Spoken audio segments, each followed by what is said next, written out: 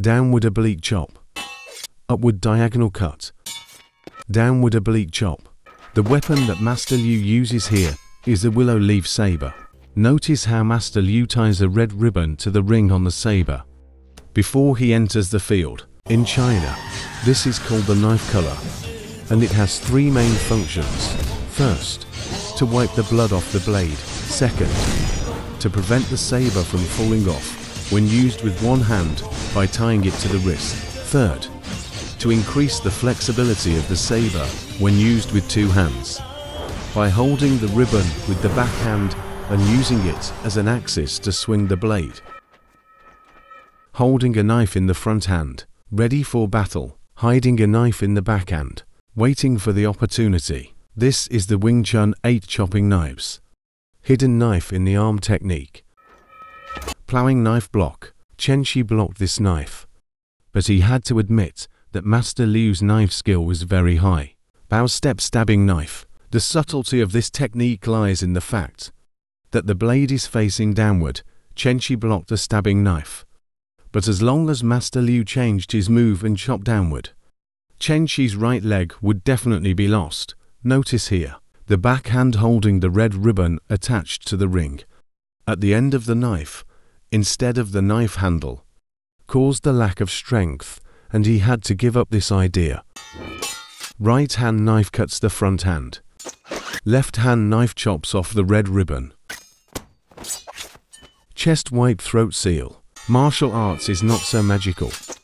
A thought may have already decided the outcome. After all, the meaning of martial arts is to kill the opponent.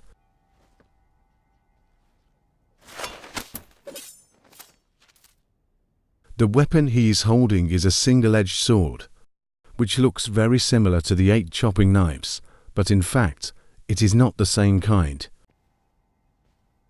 Knife salute. Shattered shadows of knives. Clamping the knife and rubbing the hand. At this time, the two people blocked each other's left-hand knife. The right-hand knife attacked on the upper road, temporarily tied. Stabbing the knife to block. Dan Shifu was about to exert his force, but Chen Shi had already taken half a step ahead, pressing his arm and stabbing downward, sealing off Dan Shifu's left and right hands, and the outcome was decided.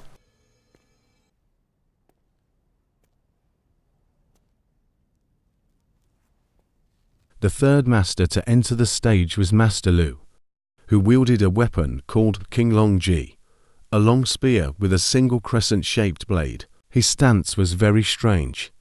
In Chinese martial arts, it was called drip style. He could move left and right with his cross steps on the lower road, and he could chop down or lift up with his two hands holding the spear on the upper road. His technique and footwork combined attack and defense as one. But Chen Shi's attention was on the weapon on his back. There must be something hidden in it. His years of experience told him that he had to fight quickly and decisively. He intercepted with a horizontal stick, taking advantage of his later move, and directly knocked Chen Shi down to his knees. Seeing that Chen Shi was off balance, he wanted to finish him off with a downward chop. But Chen Shi's real purpose was to exchange for a chance to get close to him. He had to take a risk to end it quickly.